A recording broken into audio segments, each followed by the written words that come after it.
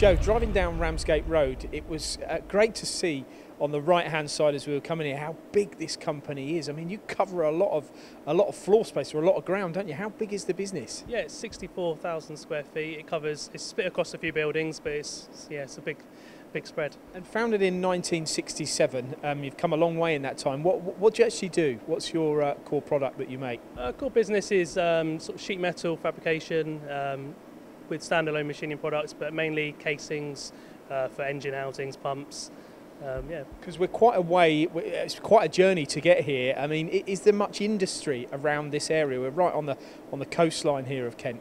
There's not as much around here, but we have a few major customers that are quite close. It's not necessarily the reason why we're here. It's just this is where it was founded by. And this is the machine shop. We come in here today, presented with three pretty new XYZ machines, amongst others, because you've been dealing with XYZ for some time. Could you give us, in your opinion, some of the history and what you think of the XYZ company and their machines? Yeah, so I think it's probably about 2006-07 we got our first CNC machine.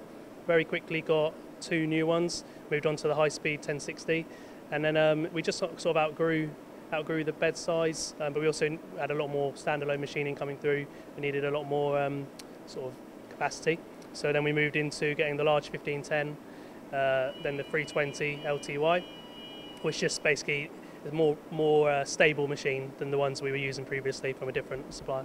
And getting to grips with the machines, when you start, diving into this level of technology, from reading some of the articles from your business, it does sound like XYZ were favoured as a result of how easy their control was to get to grips with and how easy the machines were to operate. Yeah, the shop mill software is so easy. The guys here don't have that much experience when it comes to machining, but I think it's testament to how easy the software is to use when the guys running it's 7.5 years experience and the other guys sort of amount to a year or 2 years. So it's simple. And then you took a bit of a jump with the 320 Y-axis machine, didn't you? Why did you want to introduce that sort of multitasking machine into this environment? It's flexibility, really. We knew we had to do all the jobs that we currently did already, and just chance to bring in some new work. The work we were already doing, we could do quicker, more efficiently. Also, the software again was the big reason to go with it. Did these machines mean you can go to the market and actually look for new work as well, or are they here simply to satisfy the machining of existing customers' products? Both, really. The way when we go to quote work, we wouldn't have necessarily quoted some of the work that we have done in the last couple of years before we got this machine.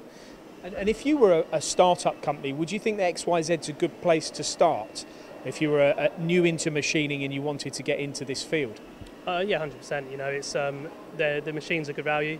You get a lot with them. Service is good. The software's, I've used software on other machines, but this is by far the simplest software you can use.